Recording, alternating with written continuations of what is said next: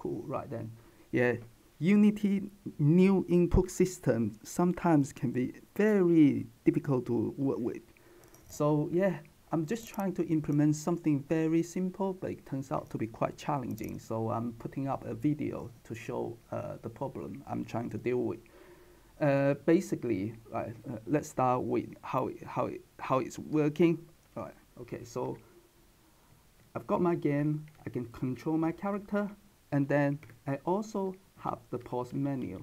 And in order to make sure I can control the character, jump, shooting, and so on, and then also having this pause menu working, it's actually very, very challenging, especially when you need to make sure it works with controllers and also keyboard.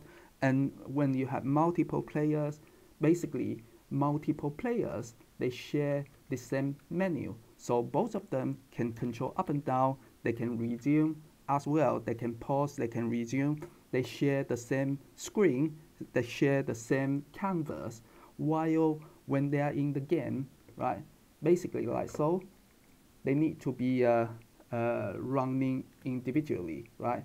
So now when I have this menu like so, I can control.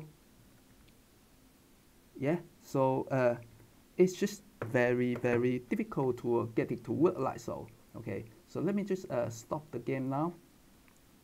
In order to make it to work, Unity offers you the new input system, but basically you need to assign a player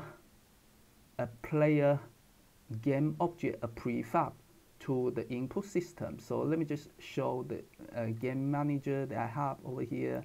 So the game manager has this player prefab. I use script to set this object, so let's don't worry about that. But just try to imagine this will have this player object set into here. Right? So in terms of this player object, it has to have this player input script attached to it. Right, so then you can define your behavior, like this player can basically, like when you hit a certain button, it fires a particular function coming from the controller that you create in your script. Right, so then at the time you launch the menu, you also want to, if you want to also use the player input, the new input system, to handle the moving and the firing and so on, and like basically confirm and cancel. It's actually very difficult because if you press up and down on a controller, you wouldn't be able to move if you set it to what's that called, context started, right? So if you set it to context started, let me show you the code. So if you set it to context started, then basically gamepad doesn't work with that. You pretty much wouldn't detect any movement. So if you want to try to move up and down on the buttons, it doesn't work. However, if you don't set it to context started, then when you press down on a keyboard, for example, then it moves down multiple times because context has static, has all sorts of other behavior that will trigger the actual event to occur. So basically, it will run your function multiple times. So you press down once and it moves 3 times, for example. So then there is a bit of contradiction in between gamepad and keyboard. So if you set it to context started, it works for keyboard, but it doesn't work for gamepad. So that is why the new input system using player input like so to handle the menu is extremely difficult to work with. So then I realized in order to get it to work, I have to use the player input like so to control the character only. And in order to make sure the menu works, I need to use something called, let's go back over here. I need to use something called like a EventSystem. So EventSystem is Unity's default UI handling mechanism to control menus. So what I have over here is to start with setting this event system to be disabled. And at the time the menu is paused, the game is paused, I stop all the behaviors on this object, on this player input. When there's something triggered, I just return. I just don't do anything, and then at that particular point, I sort of like make this object activated. If that makes any sense at all. So just to show you how the code works. Basically, when somebody hits the pause menu, right? So so that will be over here. So when you hit the pause menu, when you hit the pause button, which is mapped in one of those events, right? So if I come back over here,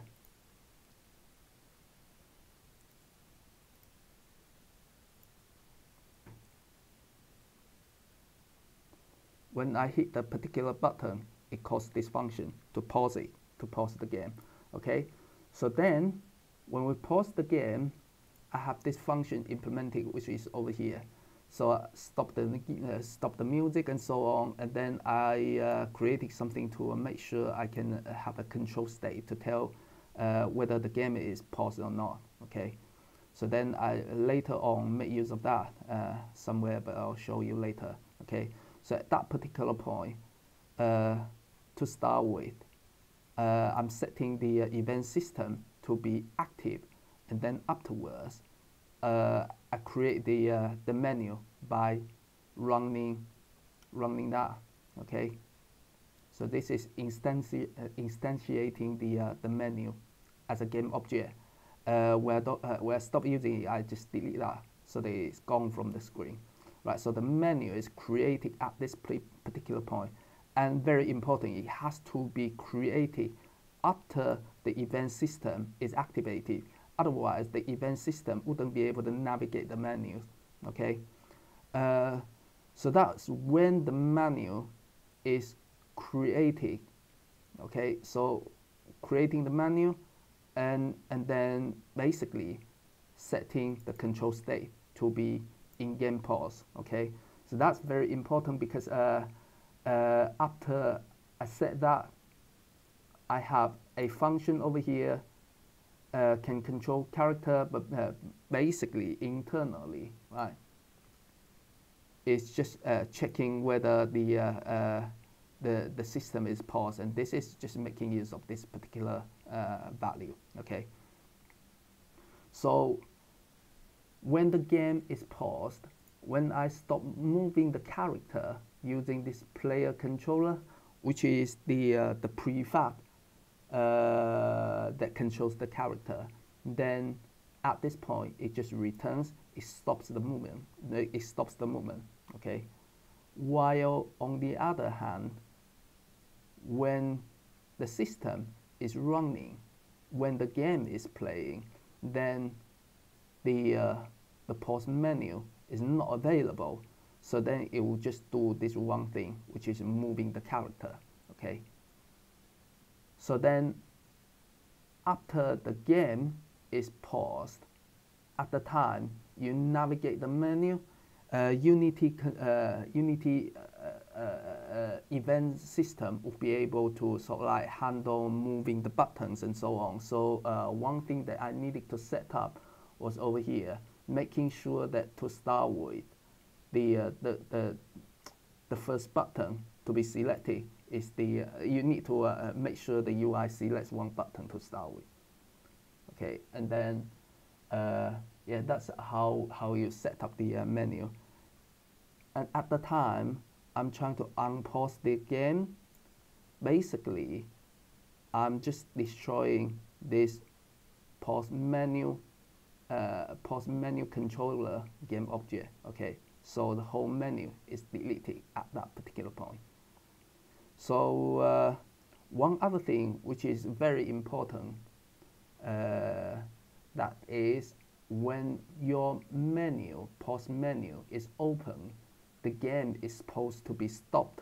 Okay, so you have your background to stop the players and so on, which is by doing something like this. Okay, basically timescale, you just set that to 0 and it stops the game. But when you stop the game, this controller wouldn't be able to run the update function, so make sure all of the behavior wouldn't be written in the update function. The update function, because it only works when time is not stopped, if that makes sense. So then at that particular point, you control the menu without having the background, having sort of like moving characters and so on. So that's the menu part. And then when you unpause, then basically you set time scale back to 1 again. Okay. So yeah, that sort of solves the problem related to having two sides working together. One other thing that I needed to set up is basically two control schemes. Okay, so let me show you what I mean by that. In the inputs, I've got the control scheme over here that's already open on this side.